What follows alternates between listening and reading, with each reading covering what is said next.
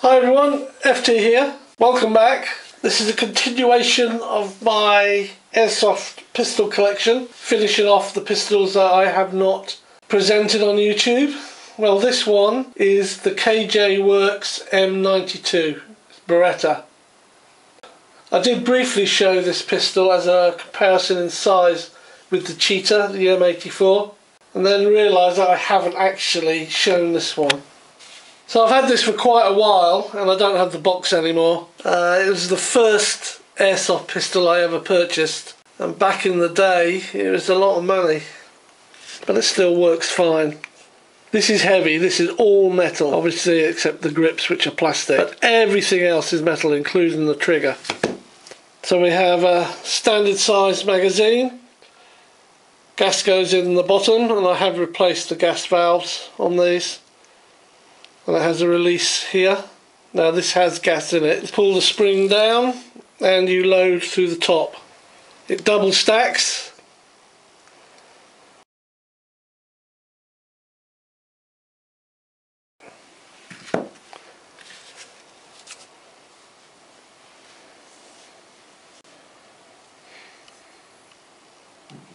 As I've said, this is all metal except for the plastic grips, of course.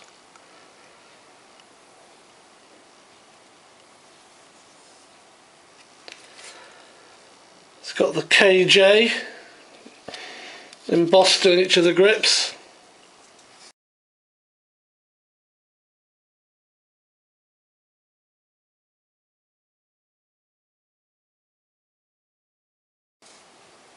For KJ Works.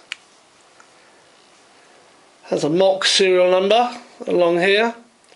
K29598J, as in KJ Works.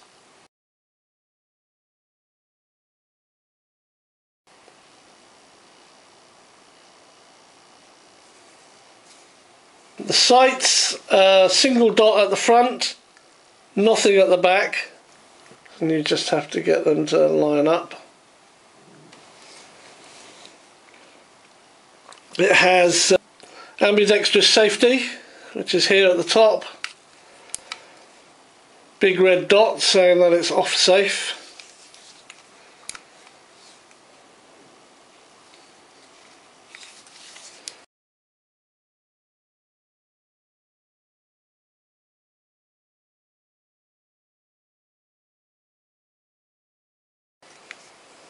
When it's off safe, the trigger doesn't work anything.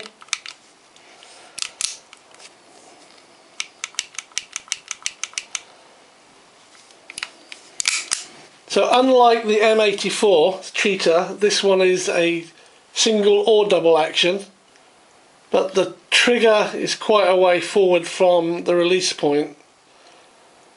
As you can see, you've got a lot of movement.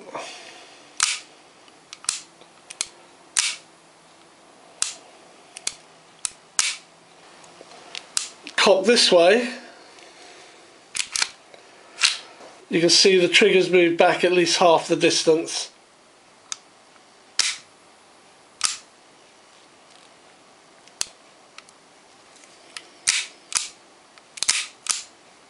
Slide lock is here. It's only on one side.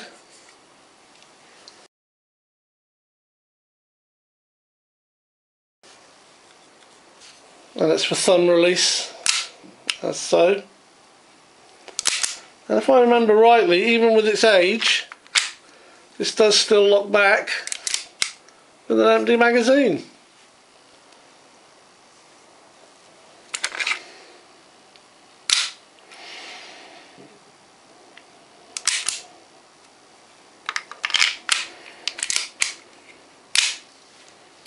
I'll hold this down.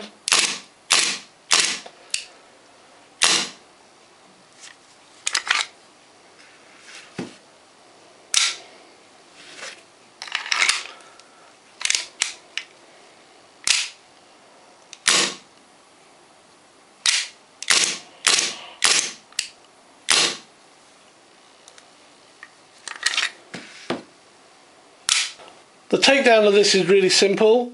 You don't need to pre-cock it. all you need to do is push this button on this side,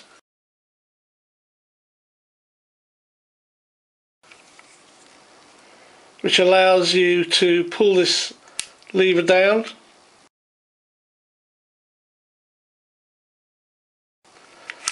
and the whole slide will come off. Now, looking at this frame, you will immediately see, compared to my other airsoft pistols, how well made this is. Look at that. This is built like a brick shithouse. It is solid. The frame itself is metal, and this whole insert here, where the mechanisms for the trigger release is housed, is all metal as well. You'll notice the slide on here is full length. On a lot of the modern airsoft pistols, you get a little section here and a little section at the end. Well, that might be all they need, so this is somewhat over-engineered, but it adds to the feel. This thing feels solid. Lanyard attachment on the heel.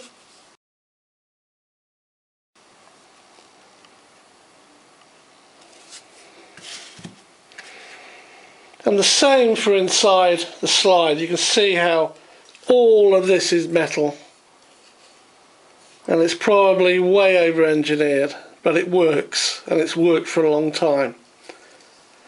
The Achilles heel is the return spring and the guide rod, and I will show you that right now.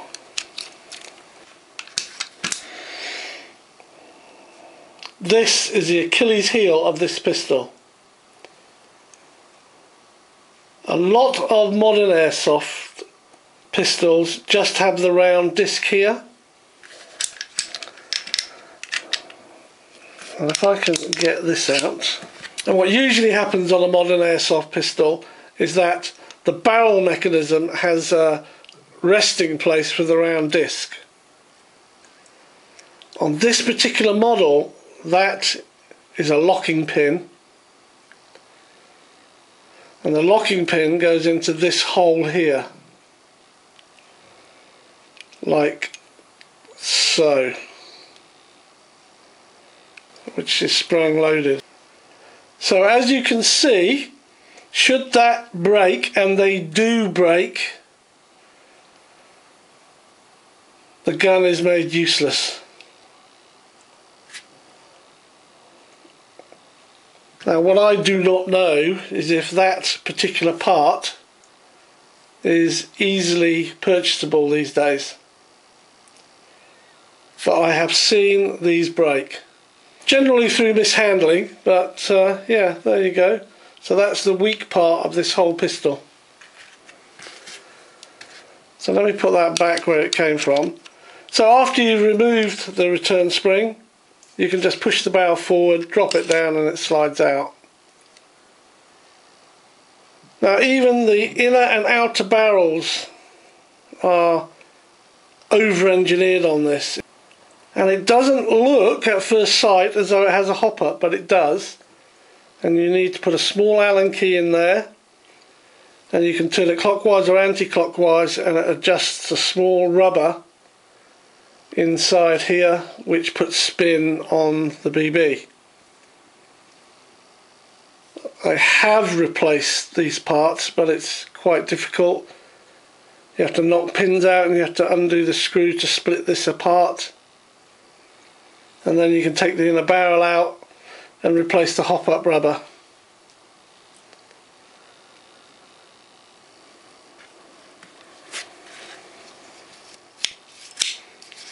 So the nozzle here has two return springs, has a spring on the left and a spring on the right. If you're into airsoft, you probably know that a lot of pistols have a single return spring which is central on the gas nozzle. By having two springs, it's got quite a lot of return on it. But I love it. So to put this back together, you actually need to put the return spring and the guide in first and push it all the way back and hold it at this end. Now remember, this is the fragile part. If this breaks, we're in trouble. So you put your barrel in, drop it down, and then gradually bring this forward, but rotate it so it engages into the hole in the barrel. There we are. And then to put this back together, you basically just slide it on all the way, and then you push it hard all the way back and let it come forward. And that's it.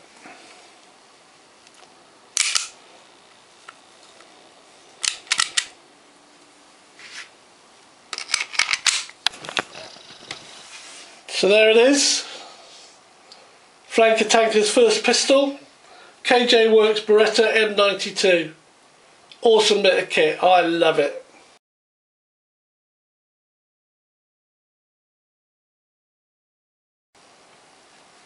Thanks for watching. Stay safe. And I'll see you on the next video. Cheers.